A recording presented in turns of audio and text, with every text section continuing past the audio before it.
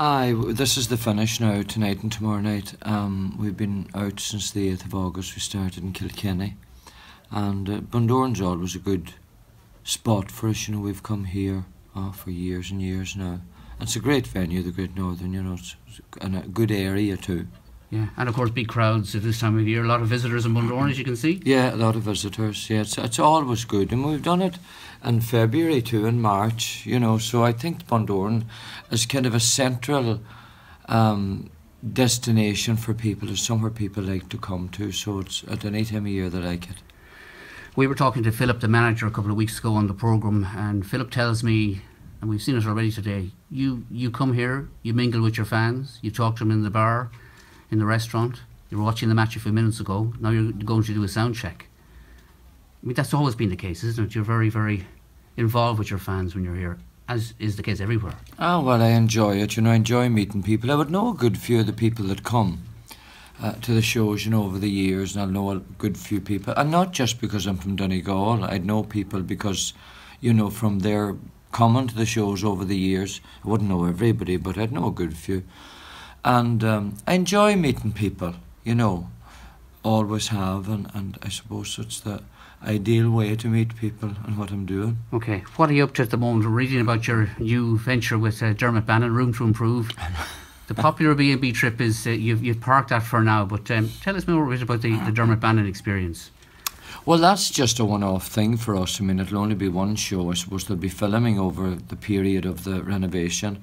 And it came about kind of not by default, but we were talking, Magella and I, we have a lovely house, but there's a few things that are just is not right with it. You know, we have rooms like everybody, well, maybe not everybody, but we have a sitting room that we never go into. Yeah.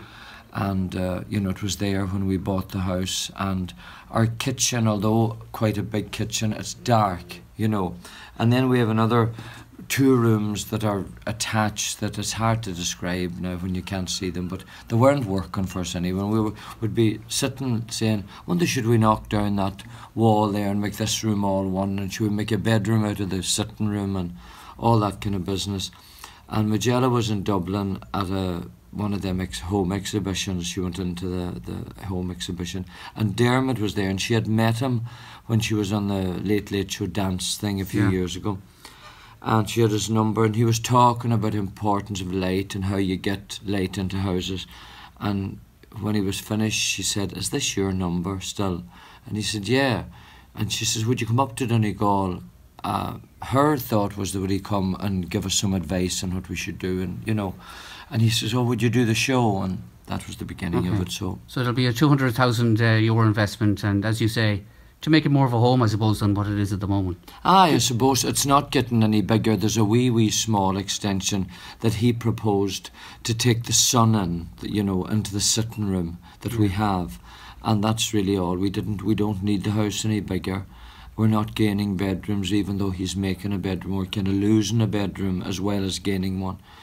And we only find out tomorrow as to what we've given him a budget, and now he's spent the budget down to the last penny on what he told us, but the tenders are only coming in now, so I'm sure there will be drama now saying, oh well, it's going to cost more to do this, so we can't do that unless you spend more, and we're not really to spend more. So apart from that, it's a Bundoran, and then you're off to Canada, I think, is that right? We're off to Canada, and we're there for the month, nearly the month of September.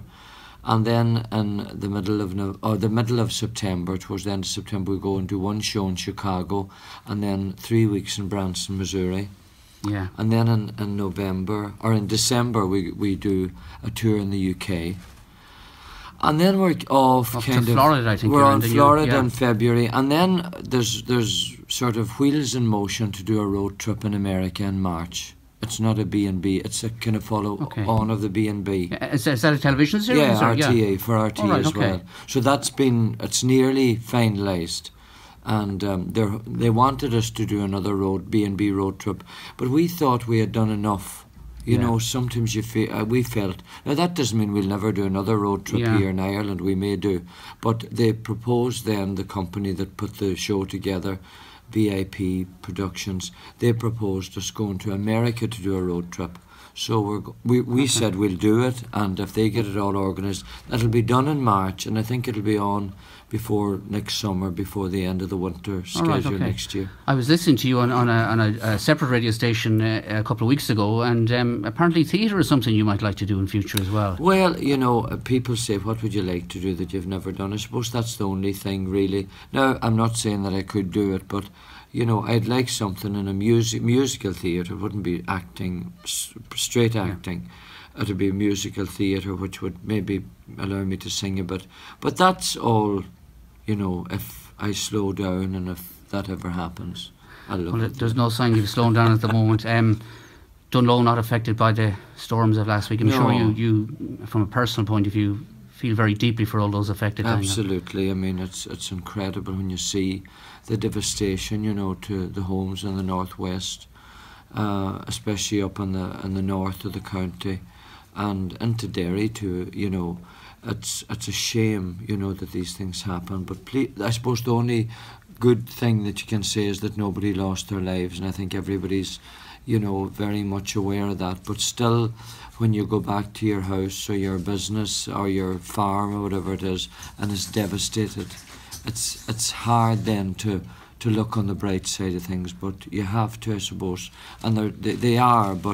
And people are resilient, but I hope that they will get all the assistance needed. You know, there's times when, you know, I know that governments have to balance budgets and everything, but there are times when you just have to find the money. You just have to. And whether that means, you know, making more money available or, you know, taking money from something else, you just have to get people back on their feet. Okay, there was an article yesterday, I don't know if you're going to watch Conor McGregor overnight, but there was an article in one of the newspapers today to say today is the last day that you'll officially have more money than Conor McGregor. I don't know now whether that's too accurate or not, but anyway, it's amazing what Conor McGregor has done. I haven't really followed his career that much, but I mean, you cannot but be aware of what he's doing, and this seems to be a huge step in his career. And, you know, to fight, you know, his fighting is not at all in the boxing category, even though it's I suppose it's loosely related to it.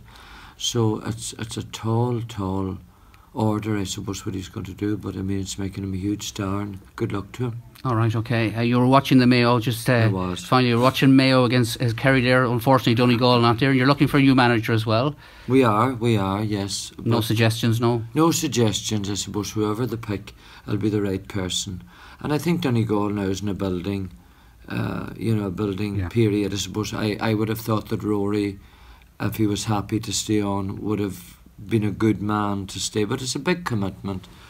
You know, to give your time to, so I appreciate, you know, that he made his choice to leave. But I think he was doing a good job, and it is a building. Every county goes through that.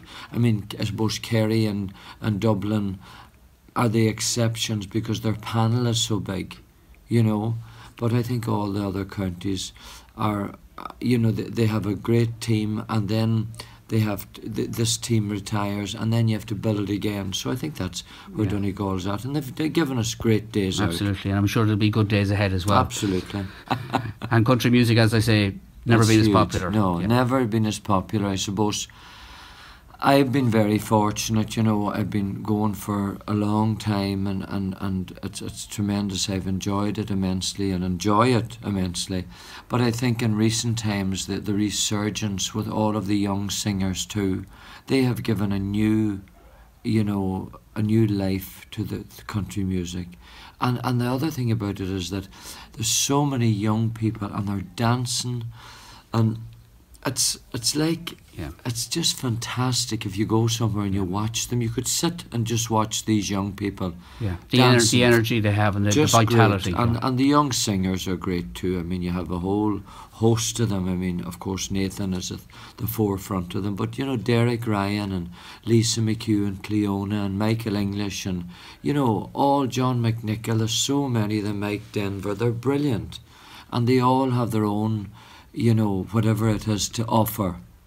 And they're all great in their own right. They put on great shows, and I'm very proud, like, to be a part of you know, this music business that we're in. And I think that we can never forget those that came before us too. You know, that when country music started in the 60s with Larry and Tom and Brian Cole and Margaret and Philomena and I think Big Tom, nationally it's only rightfully been acknowledged now by the couple of late show specials and that. I mean, if there was no beginning, there would be no now. So I think we must look to those that started it too. Yeah. And more than the ones I mentioned. And then through the years you had people coming along that, you know, kept it alive.